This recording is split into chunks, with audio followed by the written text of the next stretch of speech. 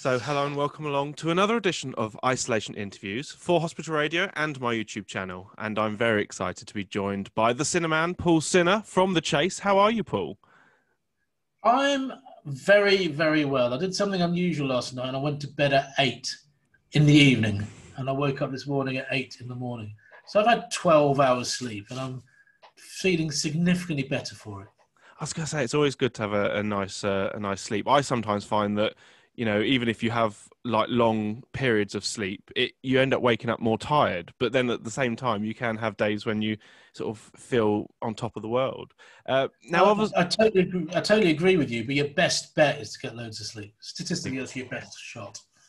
Now, obviously, we find ourselves in another lockdown, lockdown 3. For you, how have you found the many stages of lockdown and you know, the kind of restrictions? How are you finding it all?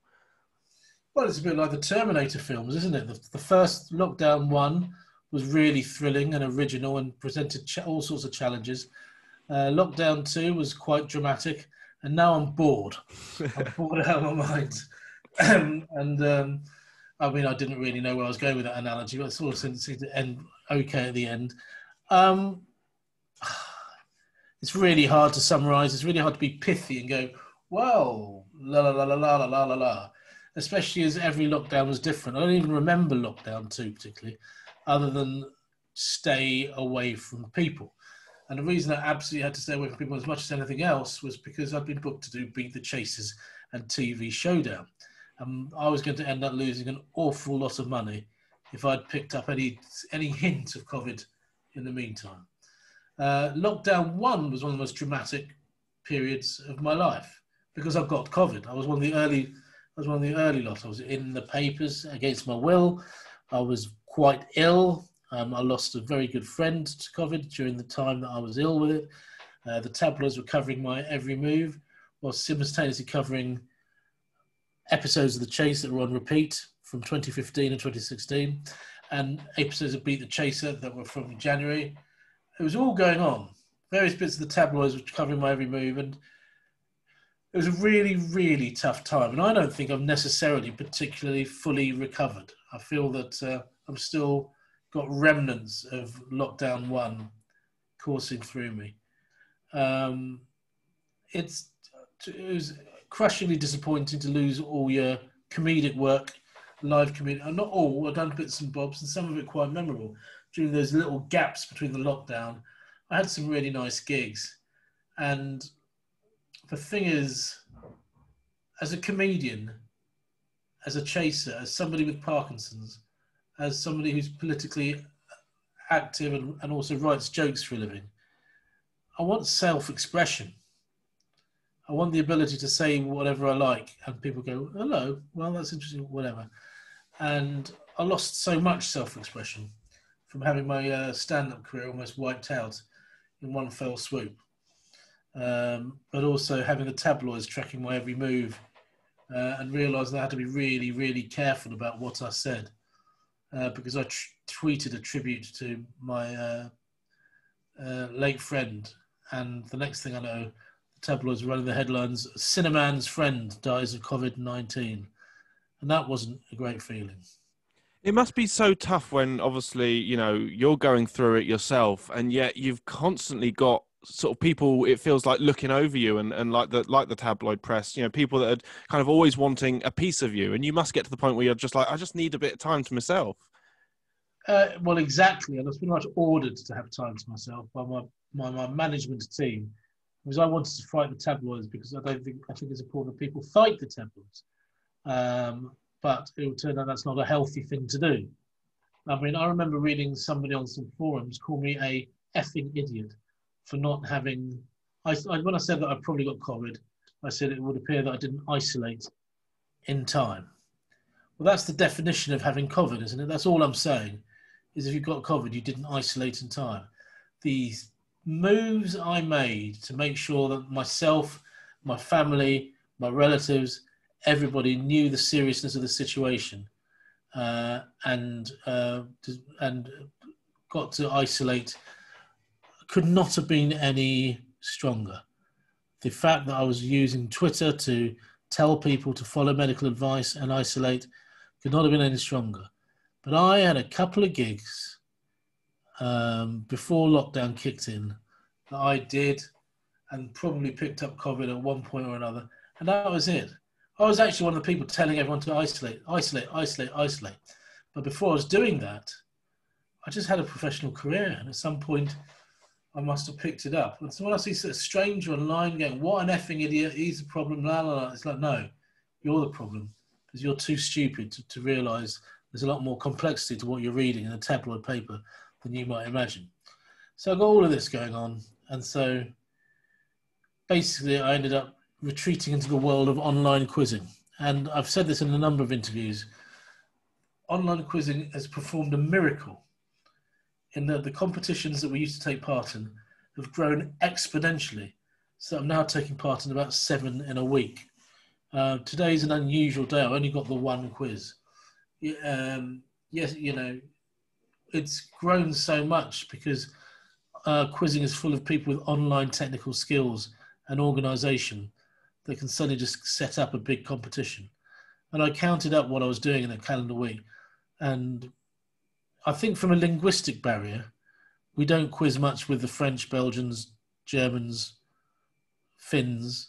But in the English-speaking world, I've quizzed with everybody this year. And by everybody, I mean, I don't think there's a single major quizzer in the English-speaking world who hasn't been on my computer screen at some stage since March last year, which is quite, you know, it's quite a thing. And so that's kept me sane. It's given me an intellectual impetus to go, keep going, learn stuff. Because what also happened is in the first 2 or 3 months of lockdown, I just kind of lost touch with the world. All I cared about was my mum, my dad, my family, my friends. I didn't really follow what was going on. And quiz has helped me reconnect by going, this is what you need to know. This is what you need to know. I remember swearing my head off, going, who the devil is Tiger King and why do I need to know about him? Well, I know who he is now. A lot of the years been playing catch up and trying to work out. There's a lot of people who've had no drama, no emotional drama in the pandemic at all. They just got on with it. And I envy those people. But I've had all sorts of drama. It's not, you know, it's not just for my own health, but the health of my family and the health of my friends. And I've always tried to be there for them. And part of being there for them is sacrificing your engagement with the outside world a little bit. I mean, that's the amazing thing with technology nowadays is, I mean, you know, even 5 years ago, something like a Zoom quiz or a Skype quiz probably wouldn't have happened. So the fact that we can do these things now where we can connect with people, see their faces, and, you know, whether it's, you know, chatting with family, doing, you know, quizzes online with friends, relatives, it's a great thing, a tool that we've now got.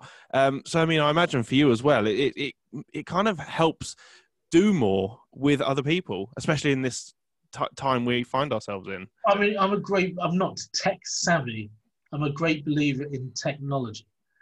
What I mean by that is the reason it exists is to improve how we live our lives. That's the very reason it exists. And people don't use it enough. People don't use it just enough to just say hello. There was one morning where I just said, my Zoom room's open, and a friend of mine who lives in Western Australia and a friend of mine who lives in North Yorkshire came into the Zoom room. We just had a chat about the NHS. These two didn't know each other, but they knew me, and just had a chat about the NHS. And that was it. It was really nice. My 50th birthday was amazing. I invited about 80 select people, and basically every 10 minutes I'd randomise the Zoom room and stick 5 of them in a totally different Zoom room each time. And it was an unusual way to run a party, but it was really, really good fun. There are things you can do. There's originality of thought. So certainly that's true with quizzing, but it doesn't have to be just quizzing. Technology allows you to connect with people. My motto for a number of years has been loneliness is a choice. We're now so interconnected that nobody has to be lonely. If you want to play a game of bridge, go and look up online bridge clubs, bridge this, bridge that, and you'll find resources. I mean, I haven't double checked this. I've used bridge as an example, but you will find resources as to how to communicate with people that share your interests. in the various online quiz leagues that I've played this year, I've made loads of new friends. People that I'd never heard of, let alone met beforehand, that I feel that even though I've not really met them now, they feel like really good mates and really close friends. It's technology must be embraced. If you're just going to be old-fashioned, go, Zoom isn't real life. Well, nothing is real life. But if you use Zoom well, sometimes it's better than real life. And online quizzing is one of those examples. For me, there's no doubt that from a quizzing point of view, online quizzing is more fun than real quizzing. And as well, the fact that, we can't go out and see people at the moment. So it does give you that contact and it just gives you that kind of purpose. Because some people who are on their own at the moment, they've got nothing, they might not have anything else to keep them going. Whereas they can connect with people on Zoom or, Skype or whatever, and talk to people and have conversations. I have people, when I host some quizzes, I have people turning up that just wanted to chat and say hello. They weren't that interested in quizzes, but they wanted that to act as an opportunity to say hello. I think that, loneliness is definitely a choice. Now, we must, of course, talk a bit about The Chase because, for you, you've been a part of that show for so long now. I mean, how did it first come about for you? How did you first become involved in the show? I was sitting in a hotel room in Mumbai in the beginning of January 2011 when I switched on my Facebook and Mark Lebet sent me a message saying that they're looking for a fourth chaser. And back in the day before the internet, I never used to apply for anything because the whole idea of just sticking things in envelopes and getting a stamp and sending it was just more than I could possibly be bothered to do. But these days, when you're just an email away, I just send them an email going, I'm a stand-up comedian, currently ranked in the top 20 of the British quizzing circuit. Here are the results of the 2009 World Quizzing Championships, where you can see that I beat Mark. And here are the results of the 2010 World Quizzing Championships, where you can see that I beat Anne. They showed interest, sent me for auditions, a slightly choppy process until they gave me auditions with former contestants. So that it was much more real rather than people on the team. And when they gave me auditions with former contestants, that's when it all started coming alive in terms of trying to be entertaining and funny at the same time. And I got the job. And the rest, I suppose, is history, really. And of course, from that, the show Beat the Chasers has come about. And I mean, I really love Beat the Chasers. I think it's a fantastic concept, so quick. Because obviously, you've got contestants coming out quite quickly. And then there's the obviously the fact that all five of you chasers get to work together. So it must be nice to actually do a show where you're all together. Because normally in the normal shows, it will just be one of you on the show. Yes, indeed. And it's not easy because we're now in the position the contestants are on a normal show. Well, we have to make decisions as to who buzzes in and who guesses. I mean, I can't tell you the degree to which not enough people have worked out what's the dramatic moment of the show. The dramatic moment of the show is when they ask us a question and none of us know the answer. And that's when the egos come into play. Who's going to press and get it wrong and risk someone going, I was just about to press that and get it right. Or risk someone on Twitter going, I can't believe he buzzed that and got it wrong. That's the great selfless skill. It's the underrated skill, is buzzing in and getting something wrong so that we can all move on to the next question. If Bradley says, what's the capital of France? All five of us will jump for that buzzer to try and say Paris. It doesn't matter who gets there. That's not the important bit. It doesn't matter who gets there. It's not important bit of the game. If he then says, who's the patron saint of Central African Republic, that's when the drama starts. Because that clock is running down and running down and running down, and we're making decisions to which of us is going to buzz in and get it wrong. Because also you're not just thinking about who who's going to buzz in first, but it's also trying to work. You're trying to answer the question, but it's trying to work out. Oh, well, this might be a Mark question, or this might be a question that Anne will get right. So you're also having to think. Hold off. The important thing is working out: is this your question? It's not so much is it a Mark or Anne question? Is this your question? If I hear the words Coronation Street, unless they're going to say William Roach, I'm not going to buzz in really. But that's because Jenny knows the Coronation Street questions inside out. But if Jenny's not playing, I'm still not going to buzz in because I think that I just don't know the answer. I won't know the answer. So it's a question of knowing what you're doing with. But you'll see it on at least 2 or 3 occasions. Them ask us a question and none of us knew who to buzz in, and we lost valuable time. I think the drama is there's only 60 seconds. We have time to make 1 mistake. If we make 2, we're in all sorts of trouble. So when they first pitched the idea of Beat the Chasers to you guys, what was your reaction to it? I mean, did you kind of see their thought process? Were you excited for the project? I mean, honestly, it took us a long time to come up with a format that worked. We had lots of audition sessions, and it never quite worked for ages.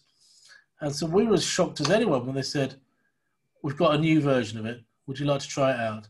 And when we did, it was all right. And I thought, who did this? And they won't admit that we probably made as many good suggestions as they did as to how it might work. So it was relief and surprise, as much as anything else, that they finally found a format that was going to work, because we all wanted the spin-off. More money, more prime time viewers. We all wanted a spin-off, but we wanted it to be good. And I think that's what's great about it, is it's good.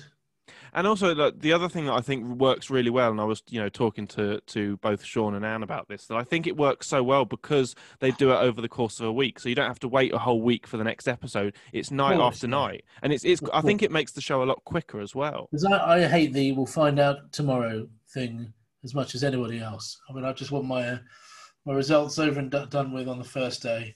Don't want to wait till tomorrow. So yeah, I like that fact that it's all over a week. It enables there to be a little bit of a narrative.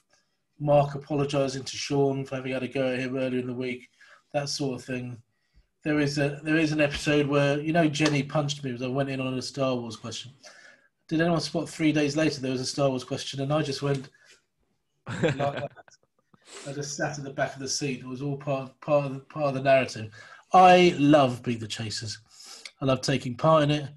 I love everything about it. And also, But because I was going to say, the only thing I don't love about it is that they create tabloid stories instead of going, "Oh, they're playing very well." I think that's the thing, is that the media will try and paint you guys as if you don't get on, but you are like a family. I mean, I imagine you're all very close in real life. It's a lovely, lovely thought. We know each other.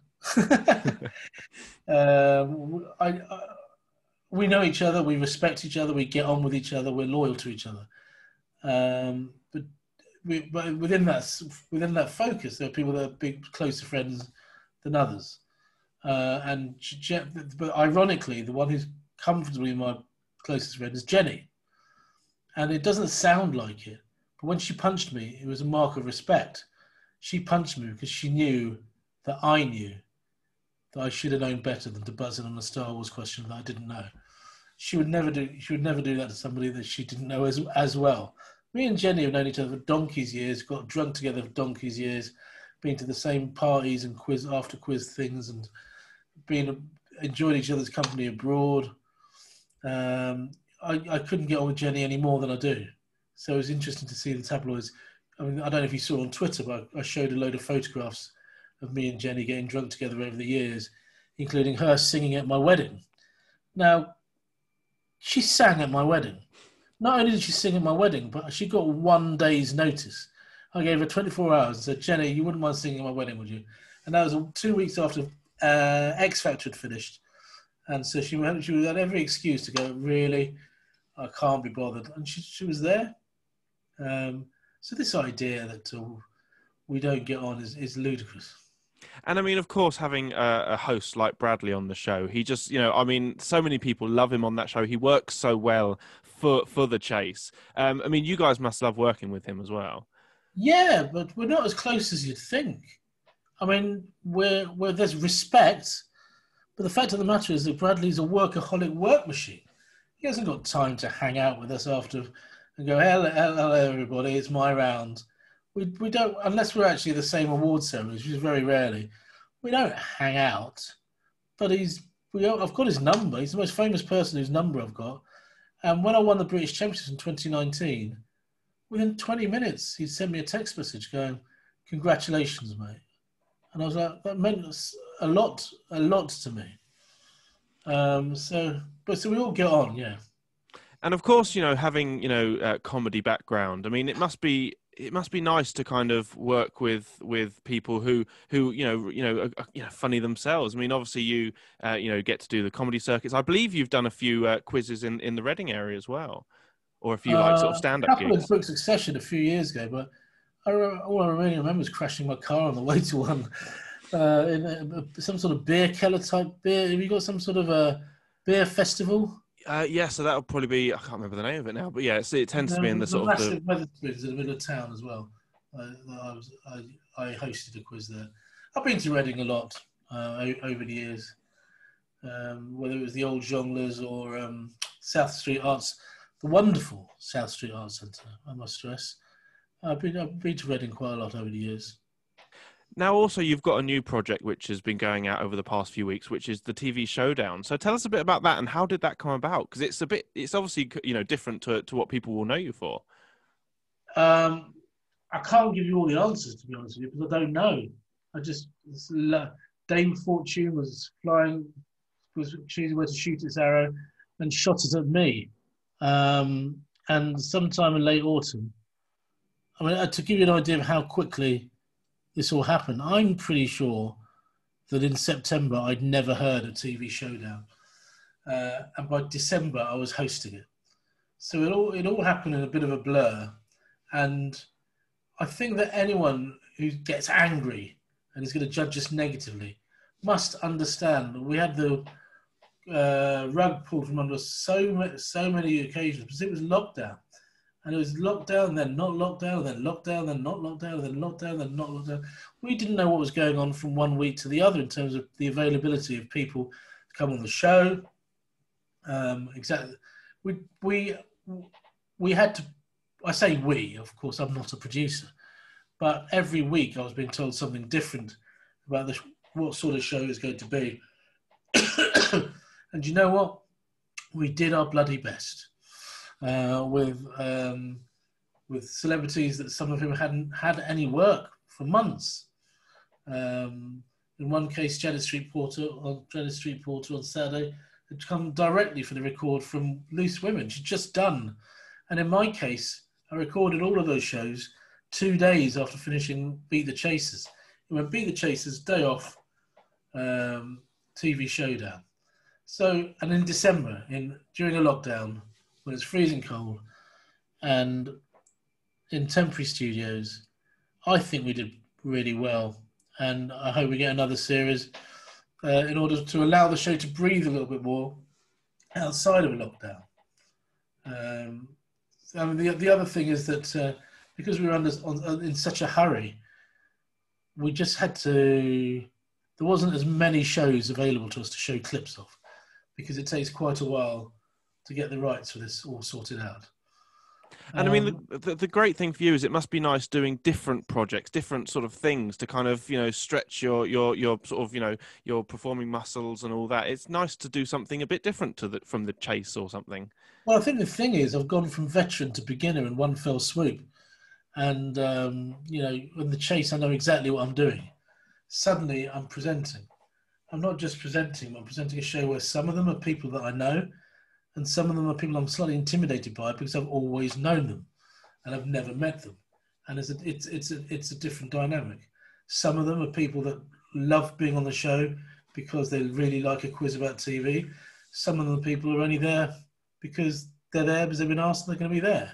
It's a real variety pot, and what you get is an edited product. You don't get the bits that sunk disastrously, or sometimes the bits that triumphed but can't be shown on TV for whatever. Let's just call it whatever reason. I mean, did you find yourself getting starstruck by anyone that you met doing that show? I think, in honesty, Martin Kemp. Martin Kemp is on a future episode, and with me, I get starstruck by people that I knew when I was a teenager. So Martin Kemp would be the one. Now, obviously, going forward, hopefully we're going to see another series of, Beat the Chaser, because it was thoroughly enjoyed. And also, hopefully, there'll be more from the TV Showdown. But, I mean, is there anything else you want to do going forward? Any sort of like dream projects you'd love to work on? Well, I'm 5 or 6 chapters into an autobiography called One Sinha Lifetime. One Sinha Lifetime. And I would like to finish that book, and I'd like a publisher interested, because mine is an amazing story, as far as I'm concerned. In a 12-month period in 2019, I got married, won the award for the best foreign comedian at the New Zealand Comedy Festival, got diagnosed with Parkinson's disease, and won the British Quiz Championships. Nobody has a year like I had 2019, and I think it's going to make a really good autobiography. So I think the dream project is to get an autobiography published. Now, I just want to say, Paul, it's been an absolute pleasure talking to you. Thank you for giving up your time. But before we go, is there any messages you'd like to give to anyone who is listening in hospital at the moment, or to the amazing NHS staff that are out there? Yeah, the message is, if I'm going to say it's going to get better, then I'll be lying, because I just don't know. But we all have to assume it's going to get better, because there's no other way to live your life. There's no other way to live your life other than to grab and try and work out a plan by which you can grab life and try and make the most of this horrible situation that we find ourselves in. Our only real option is to be positive. When people say to me, "Why are you so positive?" It's like, number one, you don't see me privately, and number two, because I have no option. I don't want to spend my life miserable. Who would want to do that? I'm going to enjoy it. Anyway, I just want to say again, thank you for joining me. It's been an absolute pleasure. Of course, keep safe, and hopefully we'll speak again soon. Thank you very much, Matthew. It's very kind.